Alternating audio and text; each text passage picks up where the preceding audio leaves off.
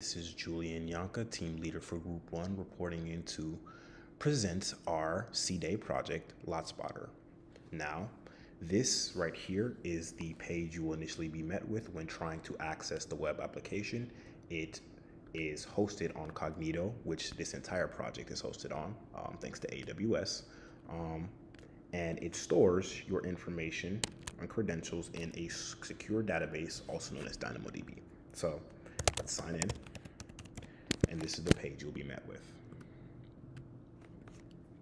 Now, the purpose of this project is to allow users, very busy businesswomen, businessmen, just any user that is entering a parking space where they don't really know what type of traffic is going to be associated with it. When you're going to a concert or you're going to the airport, you don't exactly know how packed or how vacant the area is going to be, and that can sometimes cause problems for parking, make it harder to get to your flight on time, get to the concert in time, get to just meet certain deadlines that you set for yourself, and that can cause a lot of grief. So the purpose of LotSpotter is to alleviate that pain. So this is the landing page you'll be met with, and you can search for parking.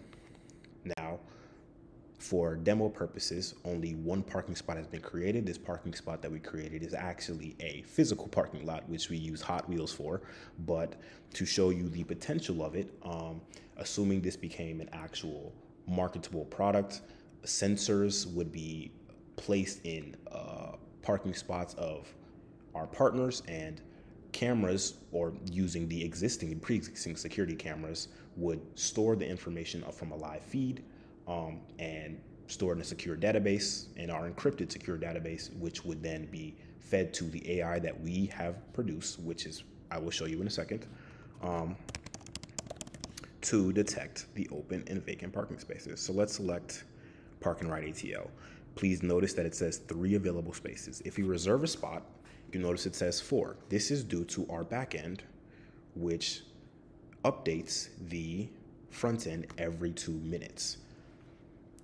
The AI